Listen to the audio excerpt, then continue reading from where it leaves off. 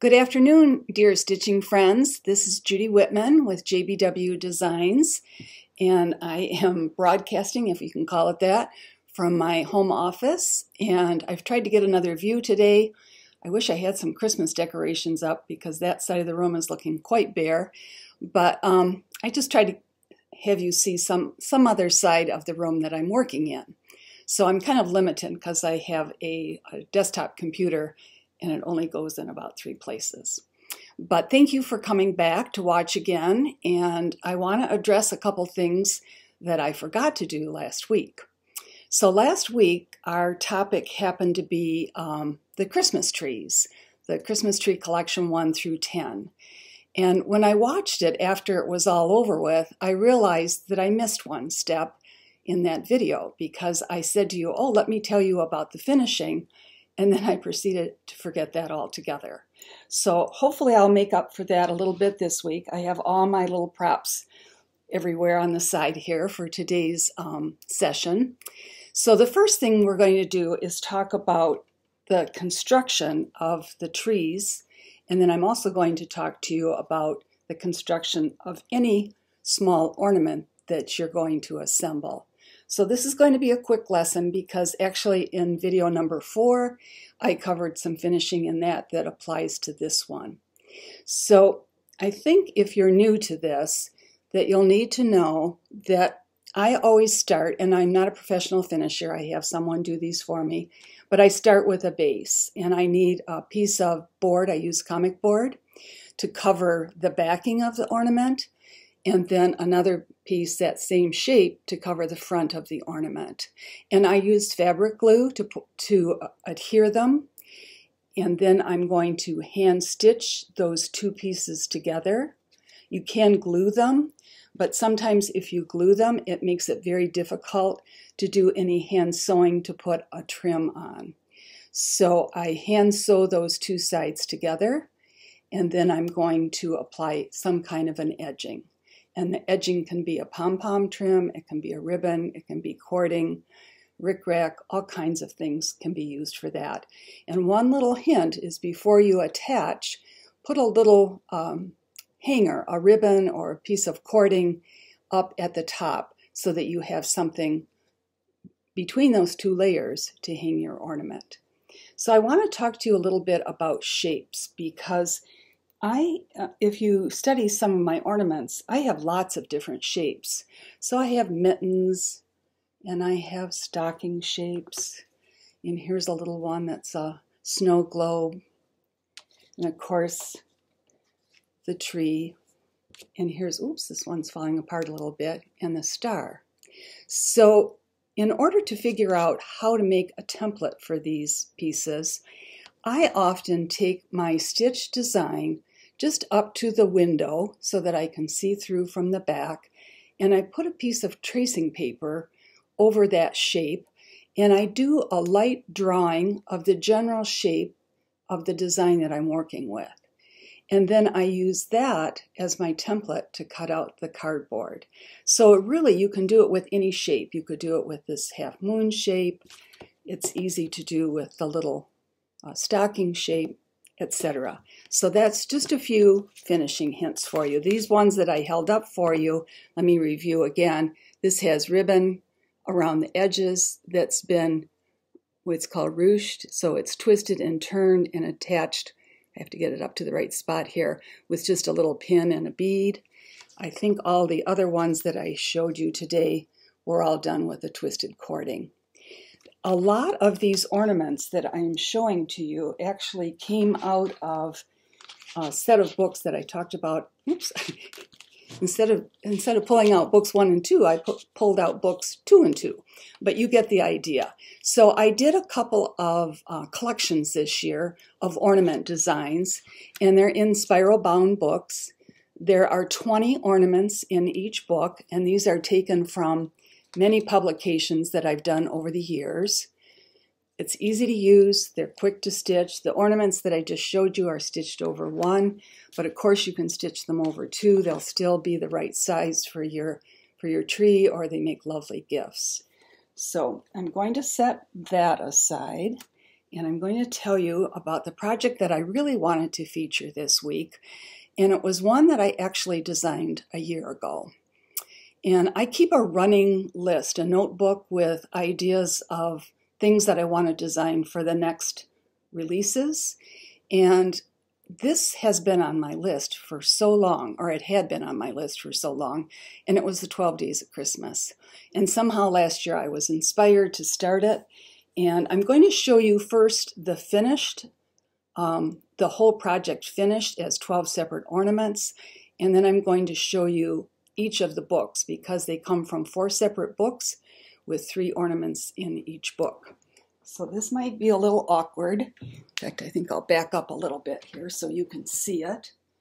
But I took the 12 Days of Christmas ornaments, and I'll back this up a little bit, and I mounted it on a window that I happened to buy at Hobby Lobby.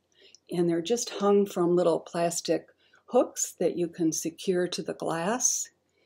And I'll show you each ornament because they're kind of fun to see what they look like close up. So that was my big project for last year. It actually took quite a few months to complete the whole set of 12. So I'm going to take these off my window, and this might be a little awkward here. Well, bear with me because 1, 2, and 3. All right, our next set and the last set. So I want to show you these up close, and I'll set that down here. I tried a different chair today because my other chair seems to be so low. So this is what the designs look like up close. So we have the partridge in a pear tree, we have the 2 turtle doves, and then we have the 3 French hens. And to do these finishings, I just traced them and made a circle and did just what I talked about before. I covered the front of my first board with my linen and the design, and I covered the back with the backing fabric. And then I put a little hanger at the top and a ribbon and a bead at the bottom. And that particular book looks like this. And in each one of these designs, I've used a charm. So when I package the books, if they're sold to shops, I include the charms with the design. And I'll show you real quickly. These are a trifold design. So we've got all 3 in one. And then the picture of this. Let's see, does it show the overall? I'm not sure. I'll have to look at to see if I ever photographed the whole thing for you. So that was book number 1. And let me set those aside. So then book number 2 includes 4 calling birds and 5 golden rings. I have to remember to take my time here. I tend to go like 100 miles an hour. And then the last one is the 6 geese a-laying. So that's all in book number 2. And you can see that this one has a star charm. This one has beads and a heart charm, and this one had a little dove at the bottom. And that booklet looks like this. Let me get that up close so you can see. And again, it's a trifold. So all 3 designs are in one. All right, now moving on to book 3. Let's see. We have, these were really fun to design, actually, once I got started. 7 Swans a-Swimming, which has a tiny little swan on it. And 8 Maids a-Milking, and our little cow has a bell. And then 9 Ladies Dancing has ballet shoes. And I have to admit that some of these were quite tricky to design because if you think about the stitch count, I mean, this little ballerina is only probably 16 to 18 inches high. So getting her to look like a dancer in that small a motif is quite challenging. And when I design, I have many tries to get it to the point where I really like the way it looks. And that's true with all the designs. So this is book number 3. You can see all 3 on that. And then the last in this set, let's see, our 10 Lords a Leaping, and that has a little star at the top. And then 11 Pipers Piping. Our 10 Lords kind of disappeared quickly. And he has a little horn. And then the last one is the 12 Drummers Drumming, and that has a little note with it. And this has beads used in the background of that, so you can see a little shine to it. So you can see what the back looks like. So I'm sure you have not a minute to spare to stitch this year for Christmas. You're probably overwhelmed, but maybe put this on your to-do list for next year. It might be kind of a fun project, maybe tackle one a month. They're actually fairly quick to stitch, believe it or not. And then when I did the finishing, I set up an assembly line because it's easier to do 12 and get all the circles covered, assemble them, etc. So, all right, so that was my number one thing that I wanted to show you this week. I also want to share with you some of my pillows that I think I've shown to you before, but it's worth looking at them again because we're running out of time to review Christmas things. And these are pillows that I've designed over the years. They're these particular models I'm going to show you today have all been worked over one, and I have 4 different designs that I've actually kitted a finishing kit for. And some of the fabrics are very hard to find, so I have very limited quantities. If you're interested, I don't sell the finishing kits to shops because I can't produce enough of them. And some of the ribbons that were on the original I'm no longer able to find, and so sometimes I have to substitute something. But let me show you what this one looks like. So, Oh Christmas Tree has a finishing kit for the over one, and it has all the ribbons and the trims and the buttons, etc., and the directions on how to assemble that. So that's one of the finishing kits that I offer. And then let's see, here's another one. This is Joy Noel, and that finishing kit looks like this. And you can see all the trims on the inside. And these run about $16 a piece. I think they might vary actually in price, depending on what's inside the kit.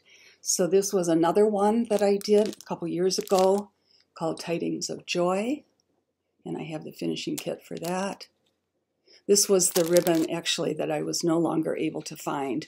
It was from a company called French General, and they no longer produce that ribbon.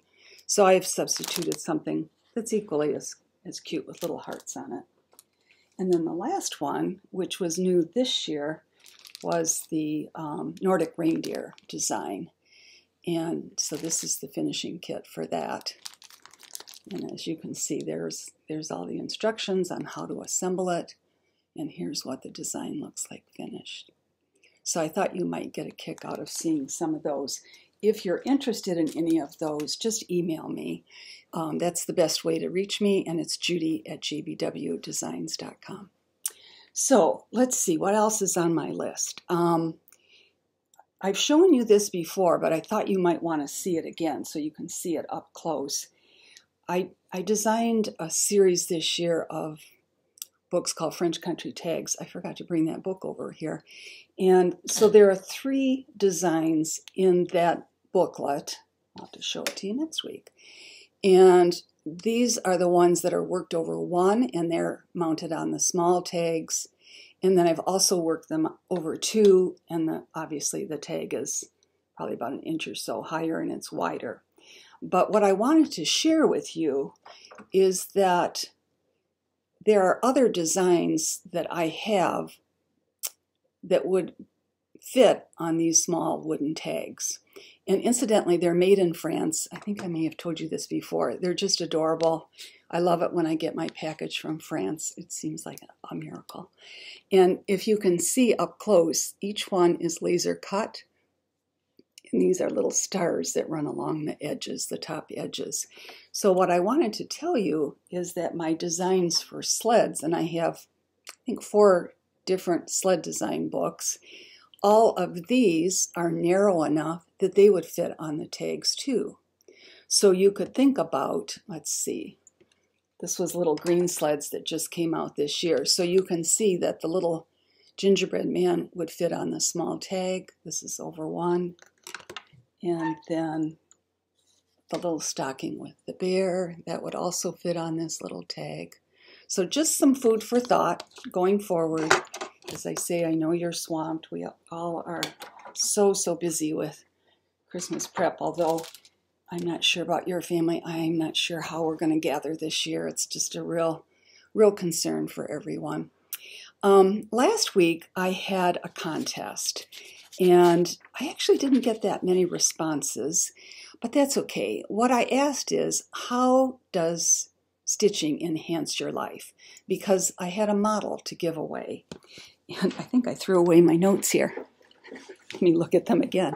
So some of the responses were so sweet.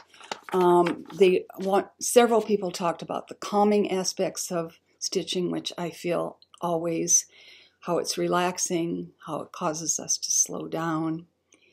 One of the gals said it kept her from baking. So she's busy stitching, she's not baking, especially during the pandemic.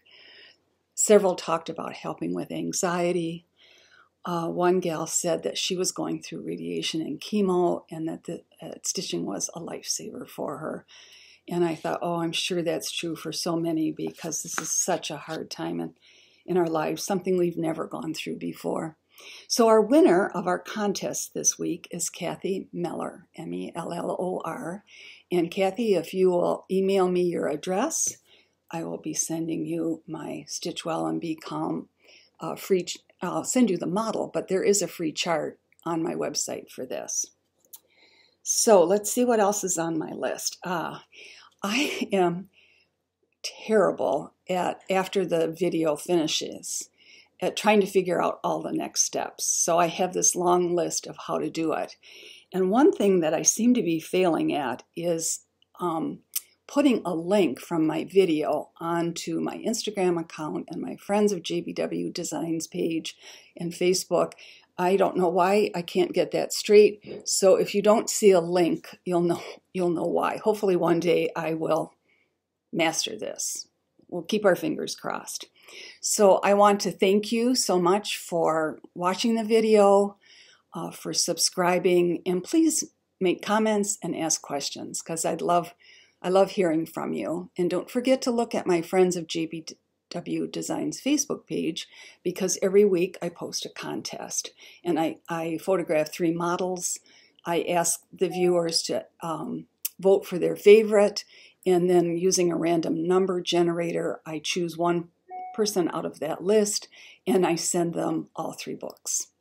So thanks so much for joining me again this week. It's been a joy to have you as part of my life in this unique way I never thought I would do, but who knew what would happen, right? So until next week, thanks again, and goodbye.